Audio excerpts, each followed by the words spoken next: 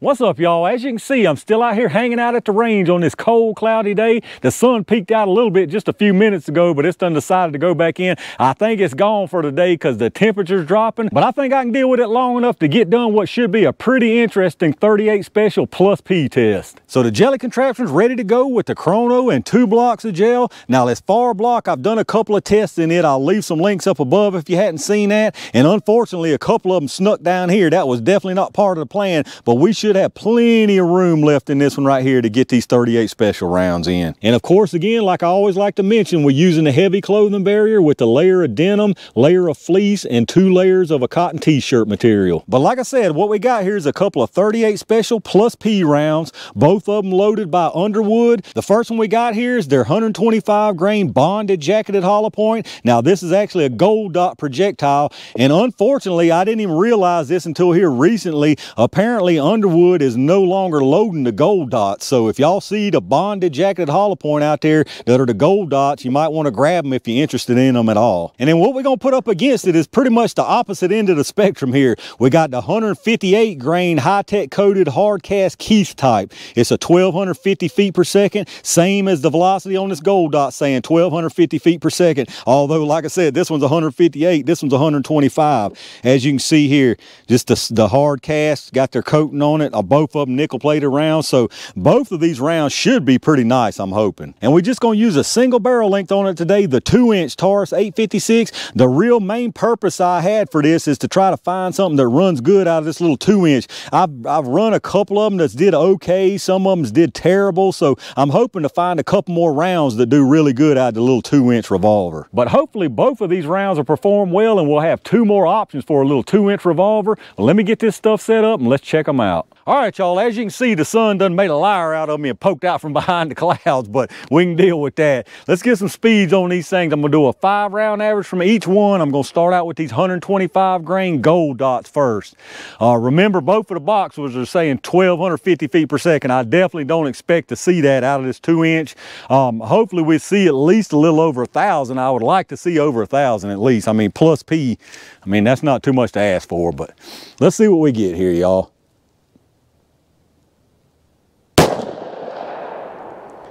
All right, we got 1,031, 1,016 it looks like, 1,036, 1,010,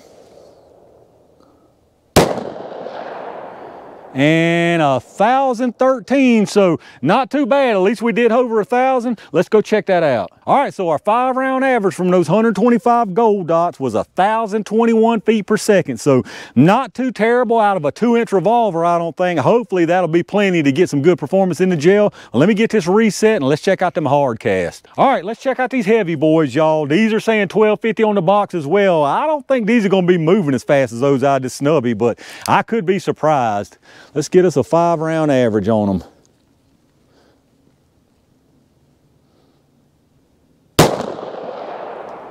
All right, we got 1146. I was totally wrong. They're moving faster. These things have got some juice to them. Let's get the rest of them here.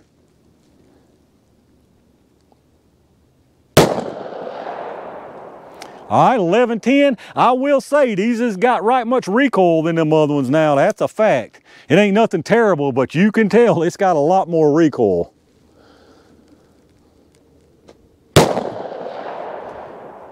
Uh, 1125.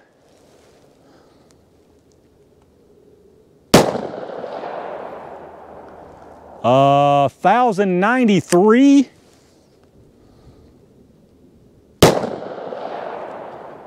And 1,097. So like I said, these things right here is packing a punch, buddy. Let me tell you. Let's go check that average. All right, so our 5-round average on those hard casts was 1,114 feet per second. That's a 158 grain projectile from this little 2-inch revolver. That's not bad at all.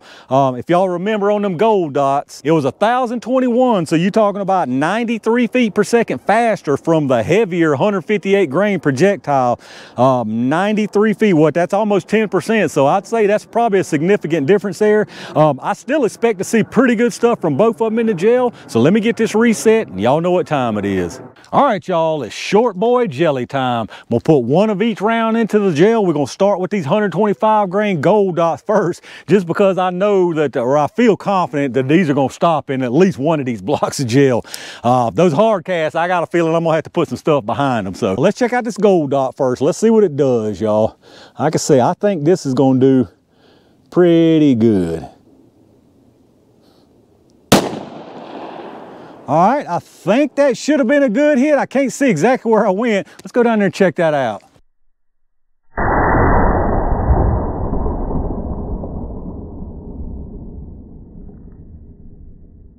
All right, y'all, that gold dot down there is looking pretty much perfect from what I can see so far. So let's try this hard cast. I've got a board and a couple towels and a block behind the board because I got a feeling this thing's going the distance on us. I don't think it's gonna stop in 32 inches.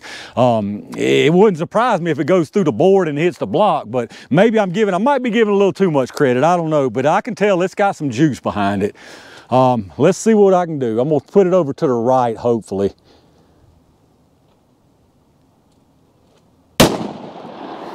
All right, that definitely was a good hit. Let me go down there and see what happened.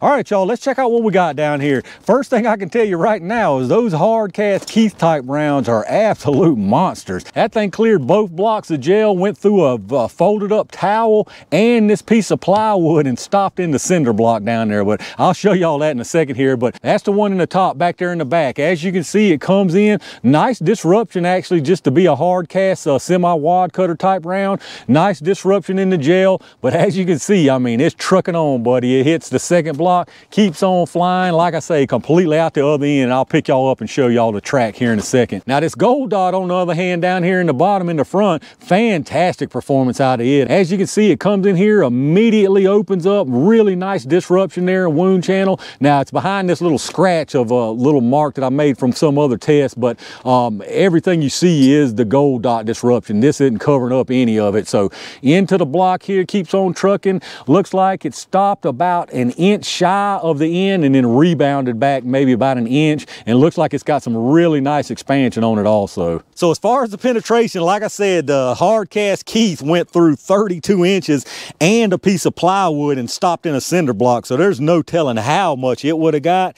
The gold dot stopped at exactly 15¼ inches and rebounded back to 14¼ so very, very nice penetration. I mean, this is like picture perfect out of this gold dot. So here we are with your overhead view. There's the gold dot. Like I say, that was that scratch on the front of the block that was kind of blocking your view a little bit, but as you can see, fantastic disruption when it comes in here, goes on through the block here, keeps on trucking, and there you see it turned kind of about 90 degrees or so, I would say, and you see the forward momentum, and then you get that little bit of rebound. But looks like some really nice expansion on that thing too. And then back around to this other angle again, here's that hard cast Keith type. As you can see, nice disruption there up until about this point, and then it kind of fizzles out and just turns into a straight line. And then coming back around to the other side, I'll show you the track again. There it is, and it's up above those other ones. You can probably see it, just a really thin line, keeps on trucking. There it is right there out the end.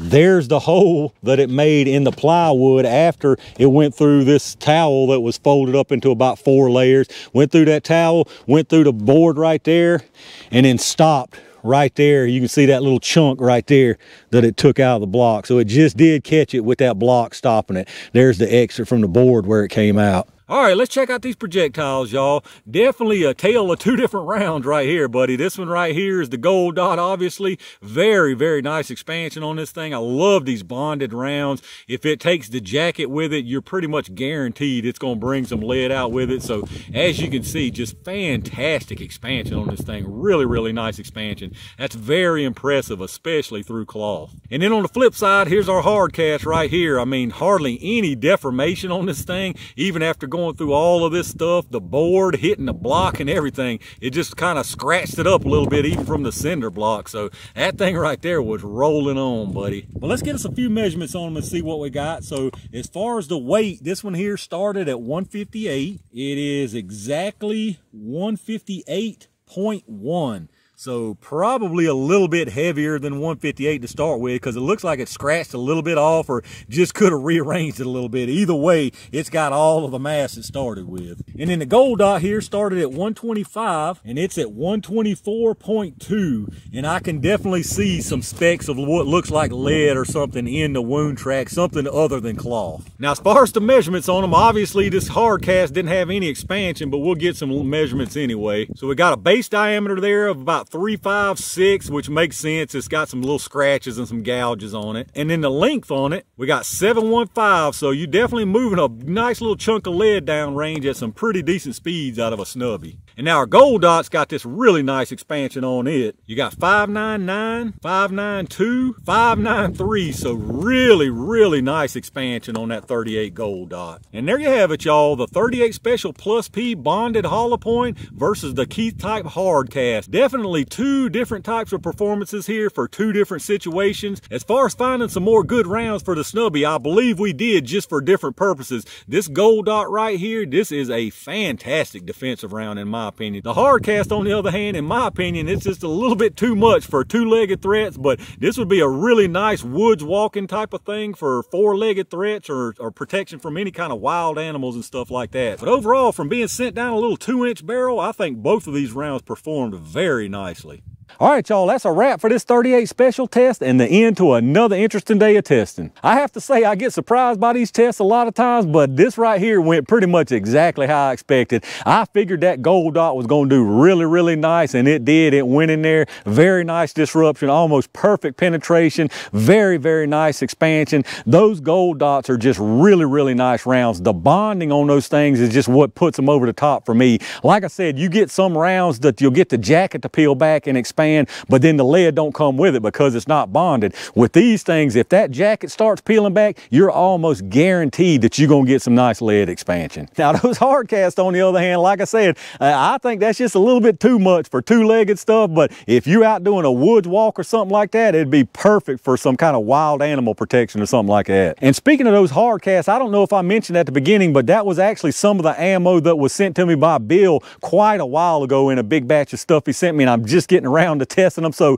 again, I want to thank you big time, Bill, for sending those, brother. I really appreciate you. But if y'all did enjoy this video, take a second and hit that thumbs up button. Make sure you subscribe to the channel and make sure you click that bell notification icon so you can get notified when I upload new stuff. Take a second to check out those affiliate links in the video description. You know the deal with that Amazon. If you shop through there anyway, hit up that storefront link first. It takes you straight through Amazon just like normal from there, and anything you buy after that, I get a kickback from them towards the channel. Again, same with the axle links. If you're in the market for some fantastic ear pro, check out those axle links and you can save a lot of money instead of going straight to their site. Like I tell you every single time, I appreciate all my Range Gang members and every single one of y'all out there for supporting the channel like y'all do. It's getting cold out here. The sun's pretty much disappeared for good for now, so I'm gonna pack all this stuff up and head out of here. I got a bunch of good stuff coming y'all's way, so be on the lookout for that. And in the meantime, stay safe, stay prepared, and I'll see y'all soon.